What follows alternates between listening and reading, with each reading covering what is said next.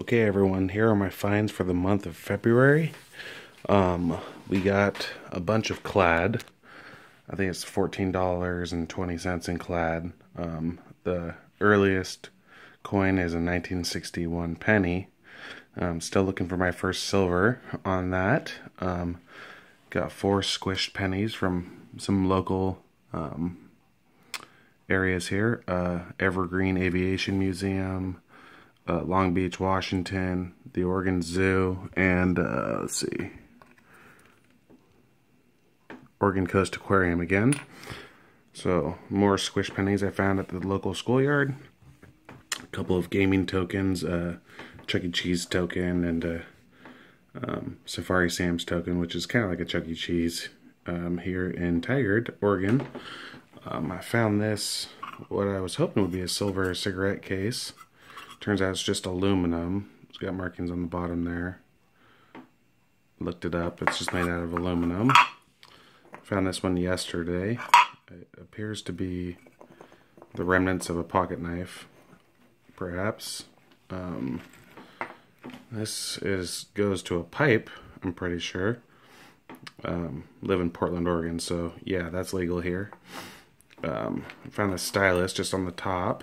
It's just a Samsung stylus, so I could probably get a few bucks for that.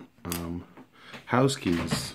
I didn't find any house keys last month, and just in the last few days I found all these house keys. So apparently people go to the park and they just bring their house key along with them and not their whole set of keys. It makes sense, I guess, but they end up losing it. It's just junk jewelry finds, a button, you know, stuff like that. This is an interesting thing here. Oh, golf ball. Found that on top. I don't know what this is. It's just some kind of a screw or something, but thought it looked pretty cool. A couple carabiners. My first toy car. Found that at the Tot Lot. And then there's the dog tags. Just 4 different dog tags there.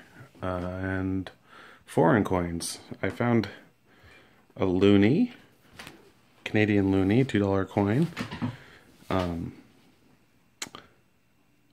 half euro,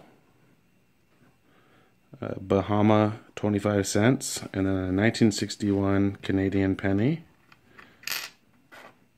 There's that. So yeah, not the greatest month, but I had a lot of fun. Got some different stuff this month, and yeah, so there's my cat right there.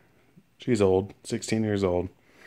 Anyway, thanks guys. Check out my other video, odd substance found in mason jar under tree. That was kind of creepy. More weird than anything. I didn't know what that stuff was. So yeah, thanks.